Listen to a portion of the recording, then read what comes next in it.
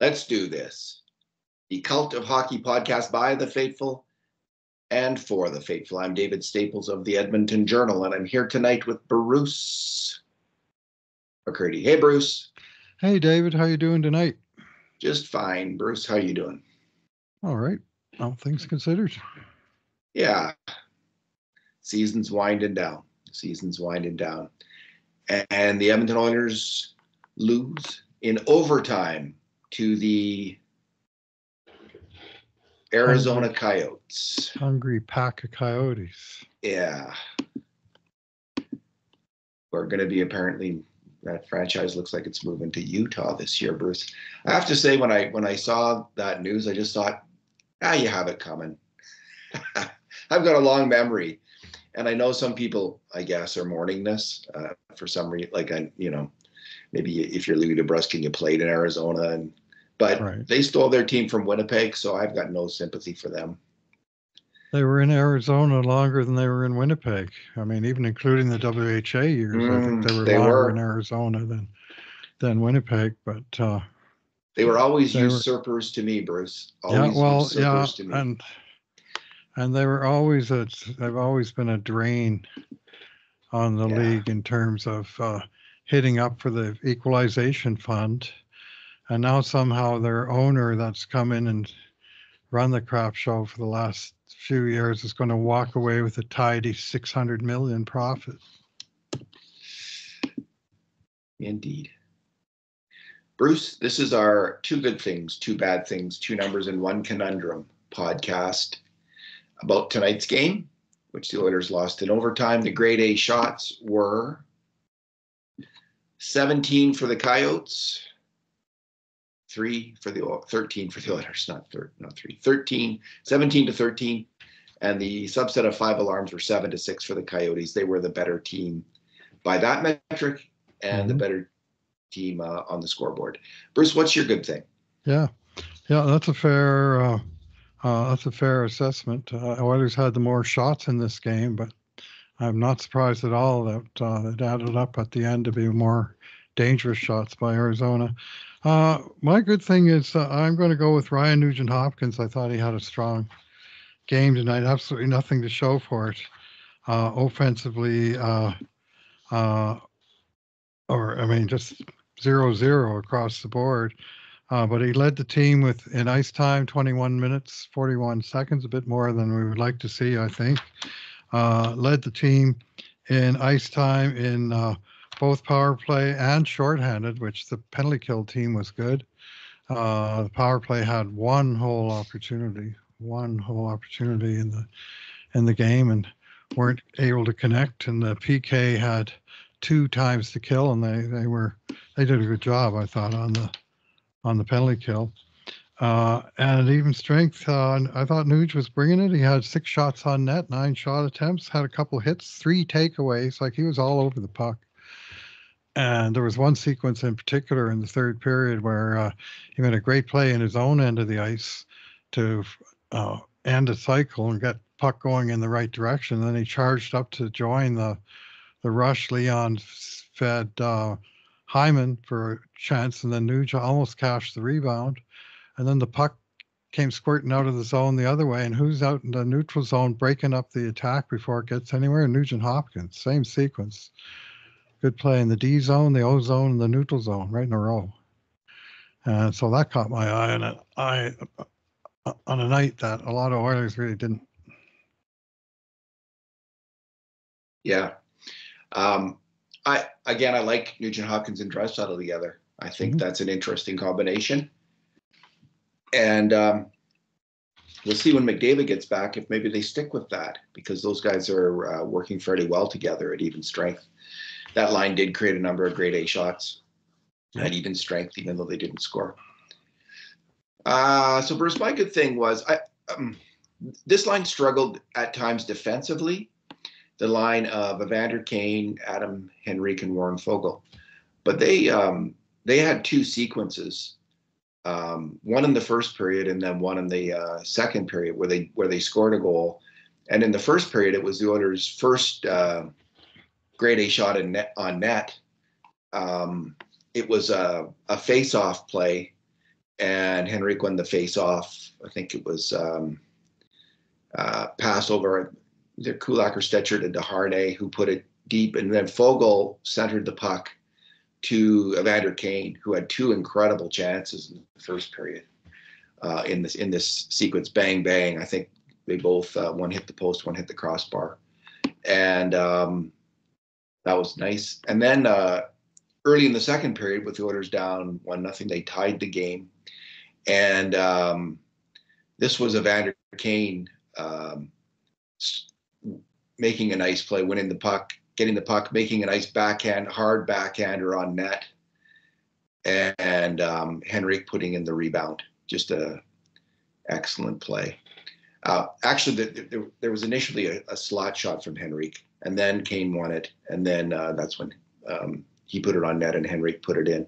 So in that sequence, Henrik had two grade A shots, two 5-alarm shots in that same sequence. So that line was looking good at that moment, Bruce. I thought they might be my good thing for the game. And it's an interesting line. I think it's a possibility. Henrik isn't the fastest player, so he needs to play with fast players, and Fogle is that. And Kane is not slow. He can be fast. He's fast going forward. We'll say that diplomatically. And so it's got some power, it's got some skill, and Henrik wasn't his best game, that's for sure. But he can, I think, play smart defensive hockey. He's cut out, and we'll get to that in a little bit. But that line is a possibility, like in terms of what they might do. Of course, when McDavid comes back, they're going to have to slide out one player from the top six. Mm-hmm. And that could be Kane, it could be Henrik. We'll see who gets put on the third line. But the Oilers, there's some interest, McDavid being out 2 games here. They've gotten 3 points out of the 2 games.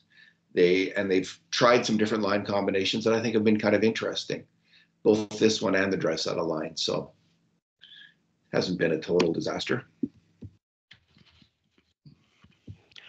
Nope, not total. What's your bad thing, Bruce? Yeah, well, it's basically coverage by the forwards on the rush, and the first two, like the 2 regulation goals by Arizona, both came off of 3-on-2 rushes where the 2 D-men were left to their own devices by the 3 forwards. Now, in the first one of those D-men, Evan Bouchard, did not help his own cause by directly passing the puck to Arizona with a breakout pass that I don't know who it was intended to, but it went right to the Arizona guy and came just sort of like it hit a backboard, came right back through the neutral zone, and all 3 Oilers forwards were trapped. And one of them, Dylan Holloway, came back hard, but didn't know what to do, frankly. Like, he had a guy to pick up there in the slot, and instead he sort of got into puck watching, and he skated too deep, and the puck bounced to the guy that he, could have been covering, and he went down, tried to block the shot. Well, that didn't help. He tried, but it didn't end well. And it was just a case of Oilers being outnumbered. And then the second goal was the same thing. Like, there was a battle along the wall, and this was the Fogle, Henrik, Kane line. Kane went down low below the goal line. I don't think he did a thing wrong. And Fogle got into a one-on-one battle on the wall, and Henrik went up the boards behind him towards the icing line. And when Fogle lost the battle, there was no forwards left, and it was just a wide open 3-on-2 from like the hash marks in Arizona's territory. By the time they hit the blue line, David, all 3 of those Arizona forwards were hitting the blue line, and there was no Oilers forward even at center. That's how wide open the 3-on-2 was.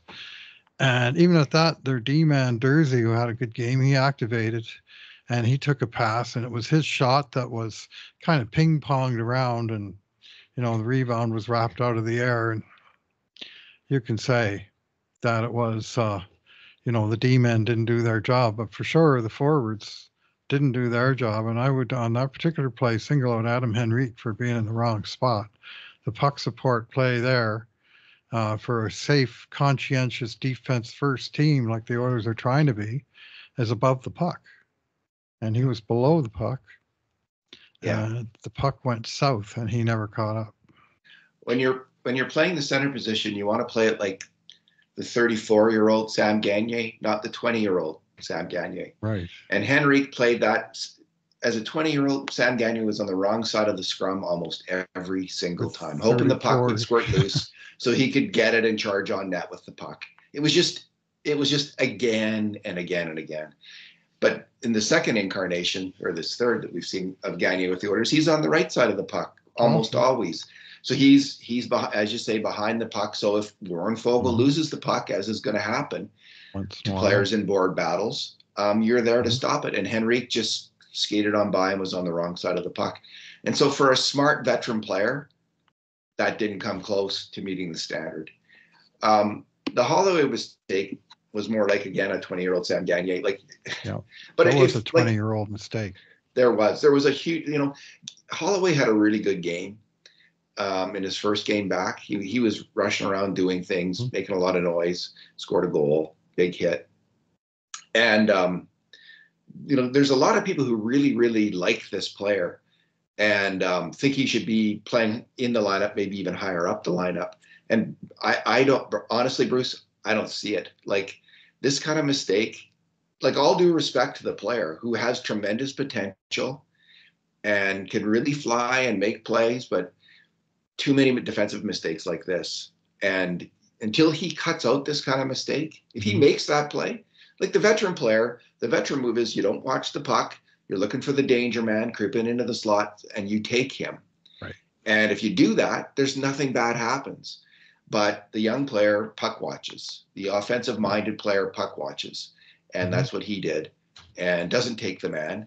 And there's a goal scored because of it in large part. So, again, there's nothing like Dylan Holloway has all kinds of potential as a hockey player, but if he's not in the lineup on opening day of the playoffs, it will be plays like that are the reason. And that's giving all due respect to the amount of talent that he has as a player and potentially as a player. But I would not be playing him again ahead of Ryan, Janmark, or Brown. And I know some people they'll scream when they hear that. They can't believe anyone would say that. But it's what we break down the grade A shots for and against.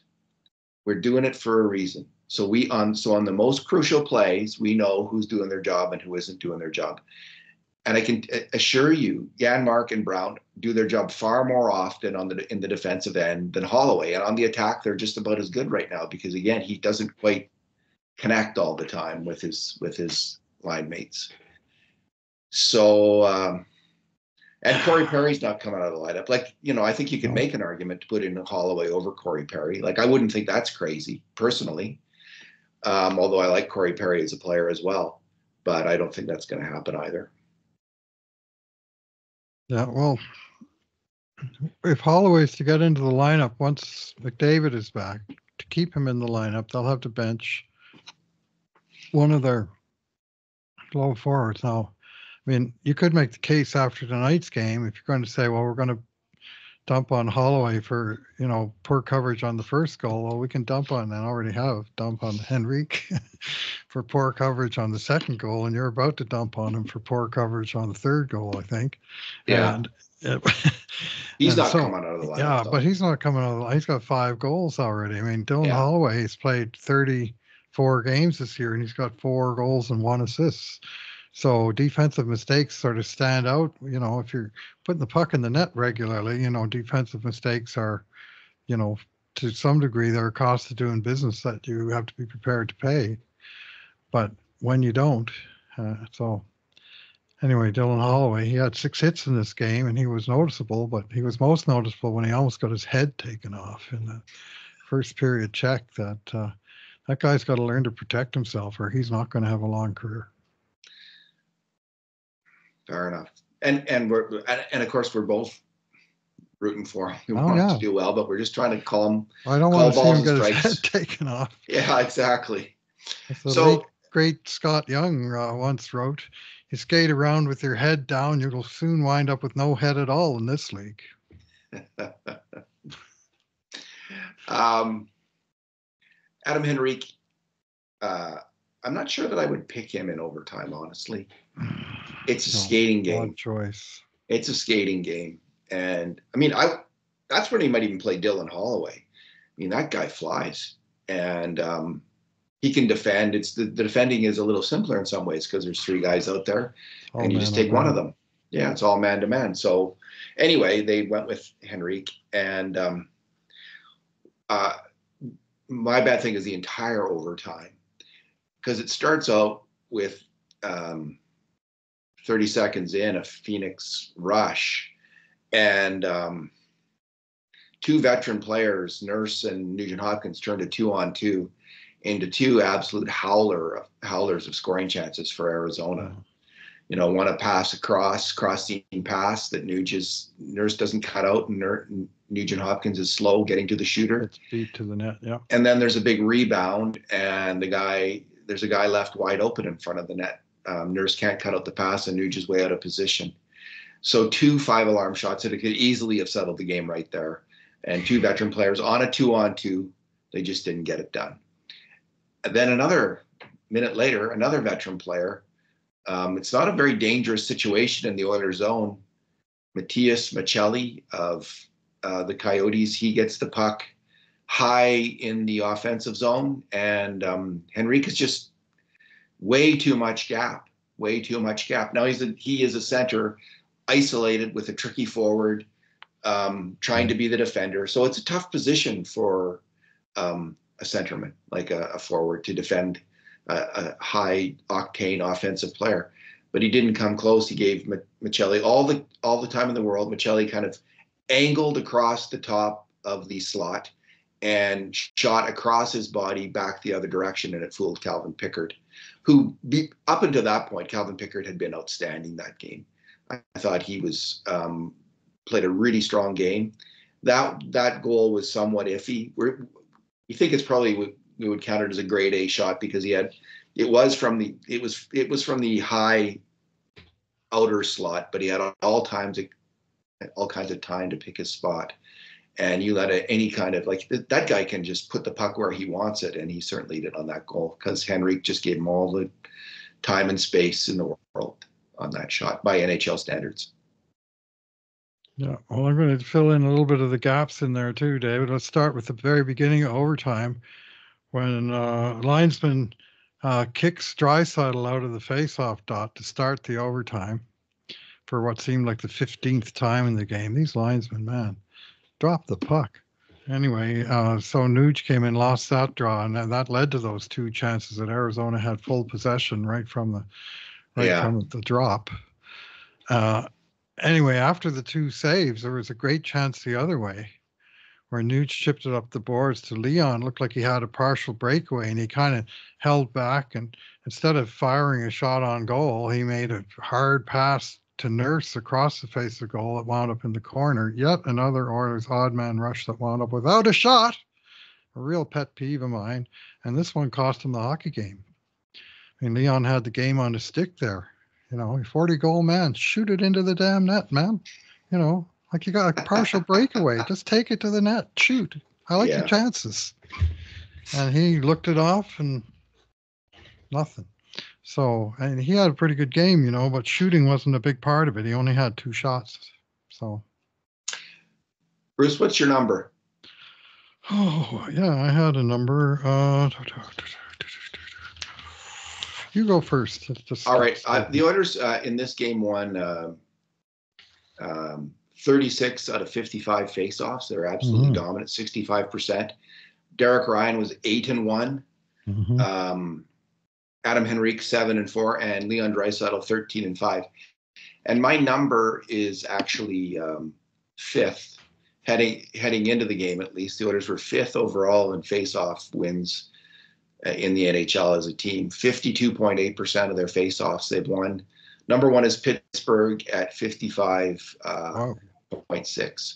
So the Oilers are, and in their conference, there's only one team, Bruce, that's better than them, the Dallas Stars at 53.9, who are going to be on the other side of the draw, initially at least. So the Oilers used to be, in the decade of darkness, this was a constant drumbeat, constant issue, and even in McDavid's early years. But this year, individually, the Oilers are all, and this is before the game because the NHL, I don't think, has updated this. Let me just refresh and see if they have updated it by now. I don't think they still have. Still haven't. They take so long to update their numbers after a game. Yeah. It's like they haven't heard of computers. Well, their face-off win percentage would have gone up for tonight, a lot of the players. It wouldn't have caught New Jersey in fourth. No. You'd have to, because they're almost 1 full percent behind them. Yeah. But still, top 5 is good. So Draisaitl is at, on the season, 56.8% for his faceoffs. He's always been good. Yep. This year, Connor McDavid's at 51.3, which is really good for him. Ryan McLeod is at 49.9. Nugent Hopkins, 48. Derek Ryan, 54.8. Adam Henrique, as an Oiler, 58.7. And Sam Carrick, 58.4. So this is really, I'm in the camp that says faceoffs are an overrated statistic. There's a lot of focus on them, a lot of discussion about them.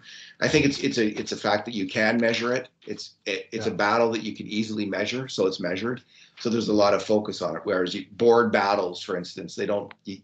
There's no stat like he's won 57% of his board battles. That would be in some ways, it's harder to measure. It's more subjective, so that's why it's not measured by the NHL officially. It would be a more pertinent stat to a player's value. But faceoffs are one battle. They're important battles, and the Oilers are really doing well at them this year, which is good news for the team. Your number, Bruce. Yeah. I'll go with 102, which is now Oilers' points total. And the fact that they gained 1 point tonight has actually sealed home ice advantage in the first round of the playoffs. They needed 1 more point to get that job done. They also needed 1 point to at least keep their Pacific Division fate in their own hands. They had 1 point to give, and they gave it tonight. But if they can beat Vancouver in overtime and then win out, or simply match Vancouver the rest of the way, they are they're able to finish first in the Pacific. Still, even with that. Yeah, because they have 1 more game left than Vancouver, and they have this head-to-head, and they're 3 points back of them. So so the Oilers can get 8 more points. They can finish with 110, and Vancouver can finish with, at most, they've got. Well, they could finish with it depends if it depends. They got to win. They got to beat Vancouver. So that's interesting. And I think Oilers will have something left in the tank for Vancouver tomorrow night. In tonight's game, I was very concerned it would be a trap game, and I would say that that's exactly what it turned out to be. They turned it up for a while in the game, but they were never got the lead. And Arizona spent way too much time in Edmonton's end in the first part of the game, and then the last 10 minutes of the third period was like, let's get moving here. And it was just not a game that they were able to finish off. It's typical Oilers kind of game since their winning streak, since they, poured it on to get back in the season. They have lots of games where they're just playing well enough to hang in there and, eke out a win. Streak, but they win them. Yeah. Yeah. And they almost eked out a win here. So, yeah, Bruce, I think they're 10-0-2 in their last 12 home games. Pretty good. So that's not since they lost to Calgary on the Hockey Night in Canada. They beat LA, St. Louis, Pittsburgh, Washington, lost in overtime to Colorado, beat Montreal in overtime, beat Buffalo, LA, Anaheim, Colorado, Vegas, and then lost in overtime tonight, and by big scores. Like they have they've been outscoring teams by significant margin over that 12-game run. So you take your point and you say maybe that's all we deserve tonight, but at least we got something. Let's move on. Bruce, on to the conundrum. And the conundrum tonight is Mark Stone of Las Vegas. WTF. Mm-hmm. What the Friday is going on there, man? Same as it ever was. Same as it ever was. Bruce, as it ever was. I'm left. I just think this is completely. There's a couple of funny things. I remember when Stone first got out there, there seemed to be this kind of incredible kind of is naive the right word? Response from a lot of NHL writers, like, well, he's got a lacerated spleen. Of course he's out. Like, what are you guys complaining about? Just shut up. Like, man, what's wrong with you? Like, and I thought, really? Seriously? You believe this? This system is set up. This system is absolutely set up to cheat.